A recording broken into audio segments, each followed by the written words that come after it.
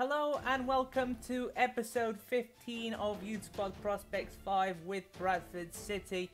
And today it's time for the season finale. As you can see, we are sitting 8th in the table, as I told you last episode. My goal is to finish in the playoffs. We've got 4 games this episode. We've got Plymouth first. It's going to be a tough game. They're top of the table. Then we've got Oldham, Crewe and Morecambe as well. Right, the pressure is on. Let's get going.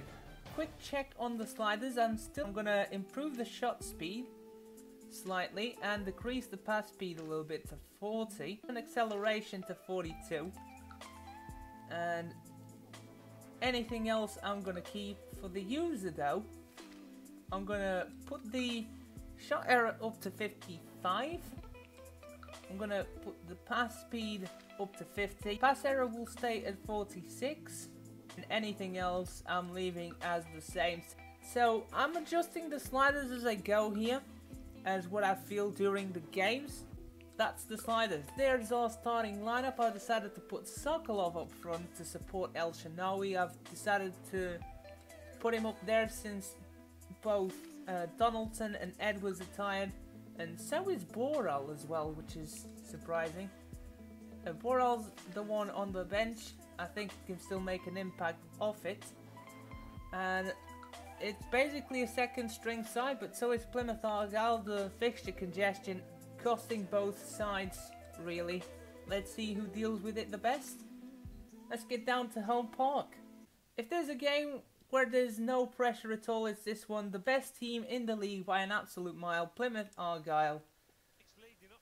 I'm not expecting much because the reverse fixture was an absolute battering, but the team has improved, so let's do our best and see what result comes out of it. Yes, Sokolov through. This could be the chance. Here is Sokolov. It's in. It's 1-0.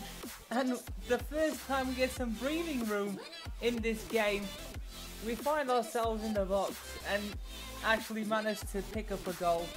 Nice little combinations between El Shanawi and Sokolov. It's been a good strike partnership, I'm not going to lie. The first time they've got the ball and actually get something going between themselves, they've put it in the back of the net, haven't they? So you gotta say they've done well together. So we've been put to the sub for 24 minutes. It has definitely come against the run of play. We are gaining confidence as we go along here. Shooting, I've definitely upped the shooting on their end. So we're still yet to see a goal from them, but I'm sure we will. There's a goal. Jackson with the second. What's going on with the defense? It might be something with the line height, I don't know. I might have to adjust that. We've opened them up like a tin of tuna today. I'm going to decrease the shot error to 60. I'm going to drop the width a little bit. They felt a little bit overstretched there. Centre backs would need to each other and not covering the half space as well. So I'm going to decrease the width so that the full backs actually help out as well. Ball is through and Camper with the save. First time he's truly been tested today. His first big intervention. He denies the near post. The defender put pressure on the attacker as well.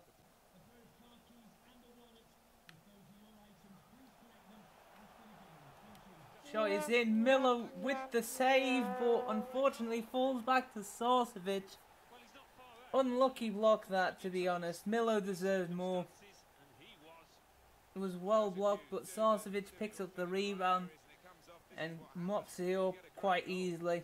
They've just kept the ball around and had a couple of chances so far in the second half. They've been worse, and now they've got the goal. This is turning a weird game, this. And a good save from Camper. Pass error still feels way poor on my players, but maybe because they have poor passing stats as well.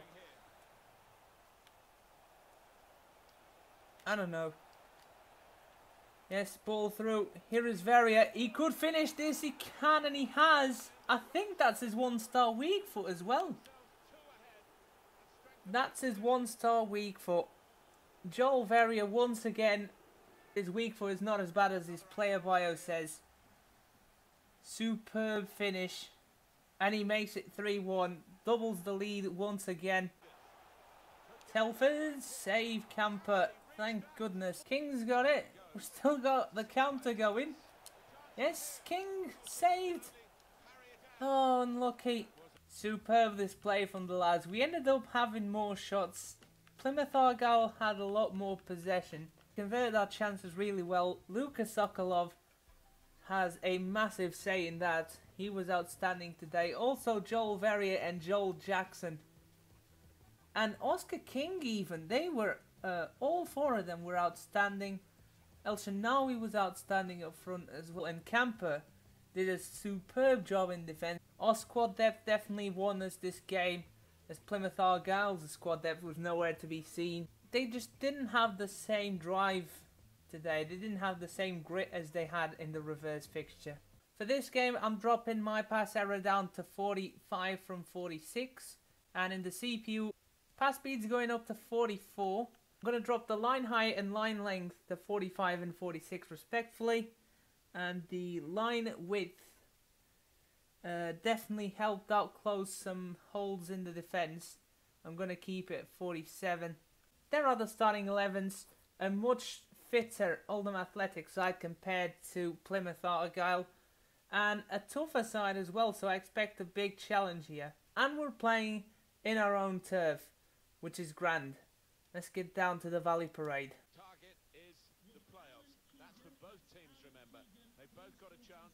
Maybe both will get in. We'll see. All the action is very significant. Stay with us. We'll have all the action for you here on EA TV. And it's live. Take the lead. Yes, good block, O'Carroll. Early on, slide tackle in the box. Dangerous but effective. There you go. Here is Cooper on the counter-attack. Can we score? Crosses in. Beautiful delivery, but somehow it's snatched away from Boral. Ball through. Here is Donaldson. Beautiful first touch, and it's saved to match. Ball across. Here is a Zappo, and it's in. Oldham Athletic have the go-ahead goal. They've done me dirty at the near post. I couldn't tackle him. The strength there playing a big factor. Turney. Ball through. Boral. Here is Cerny again. All the way from right back. Yes. Through ball. Can we score this? Yes, we can. It's Bradley Edwards with the instant equaliser. Not from the kickoff glitch, but from the possession after that. And there he is, even from left wing. He still pops up with a goal when we need the most. And what a surprise, Cerny from right back getting the assist. Here is Cooper. He can run at the heart of the defence. He's going to give it inside. Yes, Boral inside. It could be two. Edwards missed it. That was a big chance. He drags his shot slightly wide of the mark. Oh, inches away from the post. Oh, that's a bad pass. Cooper through. Very bad pass from the CPU. Here is Donaldson. It could be two. It's saved by Woods. This keeper today has been on fire. Eklund, whip it in. Donaldson's alone. Now Bruno with the volley. All it's missing now is a goal. Cashgate. Oh, the trickery there did me completely. Fair play, Oldham Athletic. It's 2-1. And you just don't mind losing to goals like that. Very well done. Nice little turn, and the ball roll did me completely. Think it's time for some subs after that goal. Varenkov and Kelly are on with the pace. We need it dearly. Donaldson's done well today, but I don't think he's going to do much with that stamina. Same with Eklund. They are off. Edwards goes up top for a few minutes. See how it goes. Cooper, he's got Varenkov out wide. Can he keep it in? Yes, he can. It's inside for Bruno, and he's hit the post. Oh my days, what is it going to take for us to score another goal? Oh, and they're going to hold up the play even more. The ball is through. It could be 3-1. Kavanagh saves it. Great save. It keeps us in the game. The final sub, Boral goes off for Alexander. Absolutely shot. That's full time. Oldham Athletic have beaten Bradford City. It's 2-1. And the story of the game, couldn't convert our chances. And look at that. We've dominated proceedings in this game. And we somehow weren't able to score more than just the one goal. I'm going to decrease the pass speed a little bit to 43. It felt a tad too quick and too precise. So that's what I'm going to do. Decrease the pass speed to 43. I'm keeping the pass error in 55. It feels okay there. There are the starting lineups. Perry and G and Sean Scannell, our former winger, are playing against us today. And they are a fully fit side, and we're without Edwards, so it's going to be a big test. Milo plays at centre-back. And before we get into this game, I've got to address something I was told last episode. Thank you very much to Maxwell who pointed this out in the premiere. Daniel Mola might actually be pronounced Muller. And Google Translate actually pronounces it Mola. So, I'm not so sure what to do here, guys. I'm going to stick with Mola for now, for this episode's sake. But please let me know in the comments. Let's get down to Gresty Road this time. Jackson, good challenge. And he's off. Send it through. Look at the run being made by none other than Daniel Mola. It could be 1-0, and it is. He makes no mistake. The man we spoke earlier before the start of this game has struck gold as we draw first blood in a very important game. Yes, Donaldson gets it through. Here is Daniel Mola again, and that's a bad miss there. That's an absolute howler by the German. It should have been 2. Through ball to Miller. And Milo has done well against his English counterpart. Jackson. Yes, through ball. Here's Jackson. Through for Donaldson. It could be 2-0. It isn't. It's saved by Richards. Jones has the corner kick. It's badly cleared, and it's a goal for Crewe. It's a misconnected header there from the front post. Should have done a lot better there. And what a volley to equalise. No wonder why the shot error is at 60. Ainley anticipated it very well.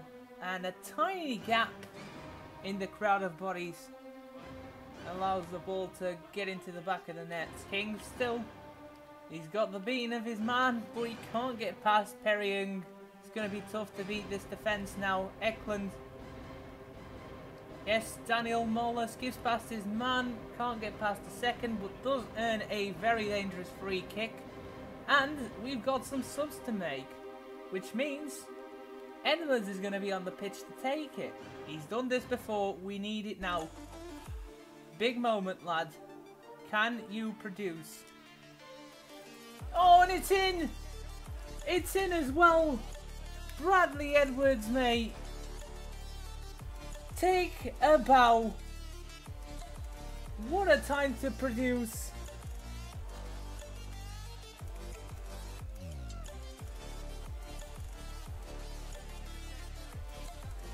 Look at that. Picture perfect.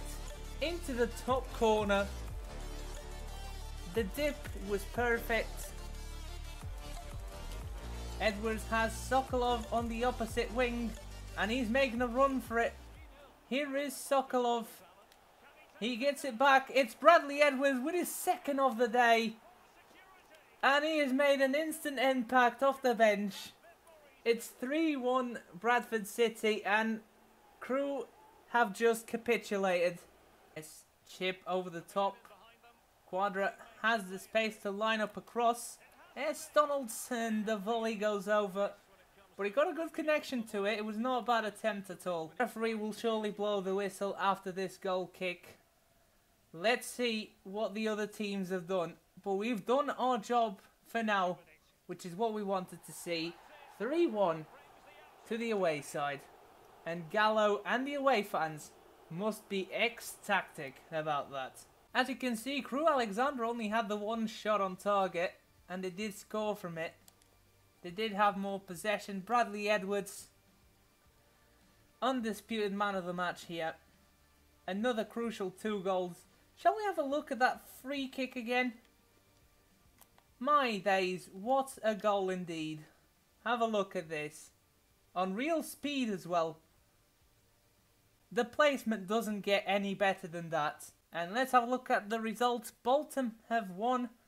Cambridge United lost to Stevenage. And Oldham Athletic have slipped up. I missed the only important result. They lost their game 3-1 against Port Vale. And we are now in the playoffs. Win can seal it in the final day of the season. Goal news on: Oldham Athletic and Bolton are both away to Cheltenham and Macclesfield, and we are at home against Gallows' former side in Morecambe. Only Donaldson and Cooper missing from the starting 11. They'll be replaced by Borrell and Nowak. The rest stays the same. It's Eklund through ball. Here is Borrell. It's 1-0 straight away. Oh my days, we've gone through the middle. Look at that, from the corner kick. The defense was in disarray and Borrell made the most of it. Right place at the right time. Very much needed stress reliever, this one. Randir Borrell, 15 minutes in, he gets his 7th goal in League 2. Probably his most important to date. And we've got an injury. Light Smith is down. It's definitely a serious injury. Oh, Nowak has landed on his shin. Oh, that must be horrible. Oh, that leg is definitely broken then. Oh, challenge well in. Eklund, good ball. Bradley Edwards, he takes off. He's going 1-on-1. Here is Bradley Edwards. Oh, the shot is dragged wide. The cross goal shot is just not worthy anymore. You can tell Edwards doesn't miss from them kind of opportunities, and he just missed that one. Maybe the shot error coming into play as well. Yes, he does well to regain possession. Here is Nowak. Back inside, return the favour to Edwards. It's saved again. Quick combination. Get out of the way, Edwards, mate. Oh, and he's injured as well. Oh, ball is through and it's a goal. Alessandra has equalised at the worst possible time. What a through ball that was. And Alessandra has made deadly use of his pace right there. Ball, Edwards. He's got it. Here is Edwards. Come on, Edwards. Oh, my goodness. That might be the playoffs out of the window. And in the end, we can only blame ourselves. We had the chances to bury this game. We just haven't done it. Are we through to the playoffs or not? I don't see the players celebrating. Yes, we have. Oh, yes, we have. Look at that. Morecambe have scored with their only shot of the game. This still happens. Still part of the game. And Simon Eklund, man of the match, 8.1. It was a good game nonetheless. Just taking their goal, everything else was. Cheltenham Town drew with Oldham Athletic. That sends us through to the playoffs. Thank goodness for that. Scout report is back from England. Have we got anything? Yes, we do. Marcus Richardson. What a name. I don't think I've had that beforehand as well. Great valuation. 78 to 94 potential. Doesn't get any better than that. Automatic sign. From the Czech Republic, we've got Havel Driver. 77 to 94 potential. 275k. He should be around the 60 overall mark. Just below it, I'd say. He's a right winger. 6 foot, great potential, great overall. Boleslav Slavic, I've got to take the gamble on him. 68 to 94. And finally, Andrej Matinek and Hornik we're just going to miss out on. From Poland, Sean Jackson has actually found some pretty good players in here. The best is actually this name that I cannot pronounce. If you want to have a laugh, I'm going to have a go at this name. Jędrzej Wojcik. Let me know down in the comments how it is pronounced, because I don't know. Tomasz Baran as well, he has a good valuation. We can't pass on him. And same with Leszek Kowalski, who has over 500,000 in value. And that is it for the episode. Here are the final standings. Plymouth Argyle have won League 2 with a whopping 119 points, 12 above Salford City. The gap from the automatic promotion spots and the playoffs is staggering. Here are the League 2 playoffs. We're going to face Crawley. Bolton are going to face our bogey team, Stevenage. I hope Bolton wins because you always know something is bound to go wrong against Stevenage. Anyways, that is it for this episode. I hope you have enjoyed it. I'm going to see you all next time. And until then, have a good one. Bye bye.